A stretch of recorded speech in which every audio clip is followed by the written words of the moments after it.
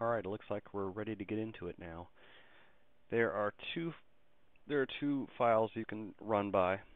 There's the Megazeux exec and the Megazeux run exec. Megazeux run exec is just to play games. You can't go into the editor mode with this one, so we're going to go ahead and use this one because I want to show you how to get into the editor mode. Okay, it starts out windowed. I will show you later how to go into the config file and change the settings so you can get a more optimized screen. But for right now, if you want to go into full screen mode, you can hit Control Alt Enter. Alright, now we're in the game. Here's our two games, Tutorial and Caverns. To go back a directory, you click on these two dots here. That backs you up one directory. I prefer using the keyboard keys, and it's very quick and easy to do that.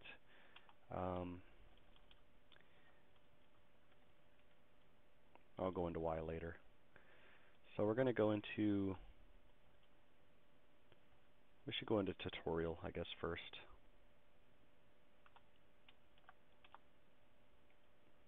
And there's no music for this game, so there's not going to be a lot of sound. It's just the bleeps and bloops of the sound effects. Now, once you start the game, actually, I should back up and show you that. So, you start on the title screen, and you can't play from here. You have to press the P key to play. So press P, and you begin the game. And as you can see, there is a blinking, flashing scroll here that you can read by touching it. There's also a sign right here you can read, and there's a cave entrance here you can go through that jumps you to somewhere else.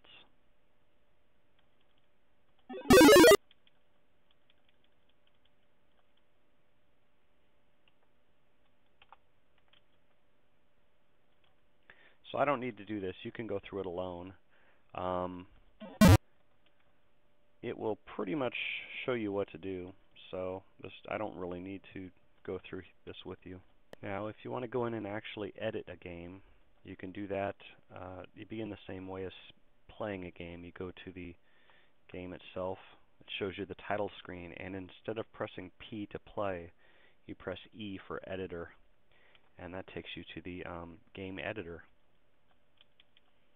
And as you can see, there is a load of things to do at the bottom of the screen here. There's a table that shows you a great deal of things you can do in the beginning. And if you press the page up and page down key, you will go through this list of different things you can try. You can press these keys to see what happens.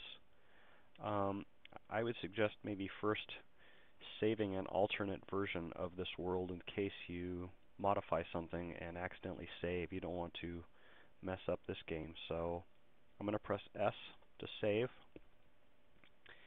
And like I said, I use the keyboard for a lot instead of the mouse. Megazeux is a very old game. It was designed, gosh, more than 15 years ago. I'm not very good with math, but it was created in 1994, so that's quite a long time ago. And it's set up much like a DOS game, which were much more common at the time. And DOS games didn't, a lot of DOS programs didn't really use the mouse a whole lot. They took advantage of the keyboard.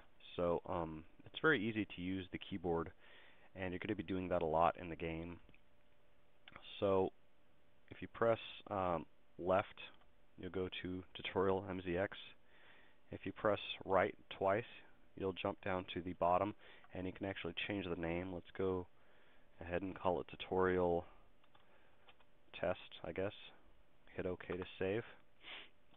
And if you hit S again, we have Megazeux has already made a backup for me because by default the config file has backups turned on.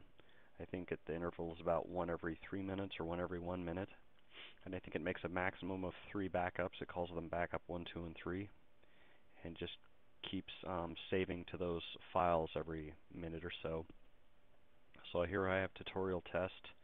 tutorial and backup, and right now they're all the same because I haven't modified anything yet. I hit escape. Now I can move around the board.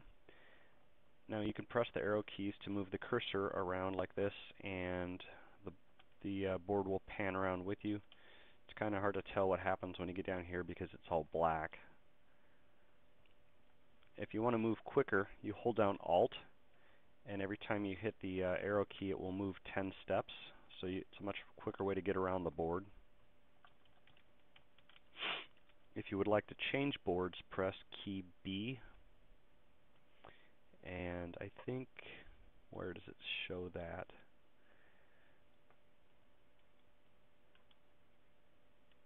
Somewhere in here is how to change boards. There's also a help file you might want to take a look at. You could press F1 at any time. This brings up a help file, and you're probably going to want to read some of these frequently asked questions, help on help, overview, how to use Megazeux the first time, that sort of thing. There's a good deal of support and help within Megazeux. You can press F1 at any time to bring up a help menu for a lot of different things within Megazeux.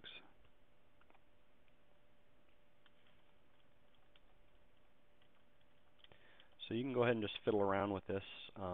You can try adding and removing things. If you press Insert, you will grab whatever is under the cursor, and it displays it down here. That's the current item, is this cyan block here, and it says it is a text block, and that is the parameter of it. That's basically the character. If you press the space bar, you'll place it like that, and if you press the tab bar, you'll begin drawing it like so, and hit tab again to turn drawing off, and then if you press the F key, you'll fill an area in.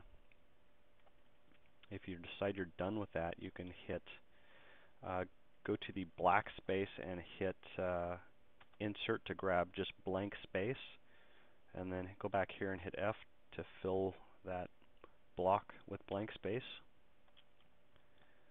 You can see what any item is by hitting Enter on it, and it's the same thing as hitting Insert, I guess. You can hit Insert or Enter.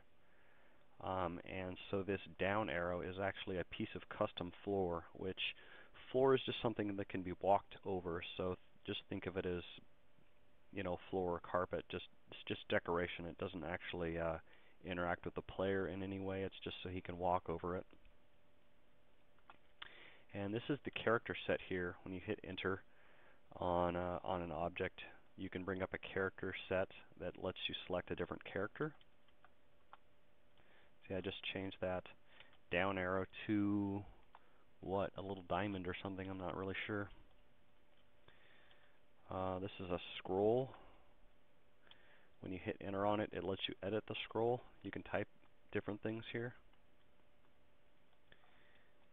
The thing that looks like a stairs is actually a passageway that leads to a different board. And when you hit Enter, it shows you what board it currently leads to, and you can change that board, like by going to any other board and hitting Enter. So you can press B to change to a different board, or you can actually, I think, press plus and minus to go up and down the board list.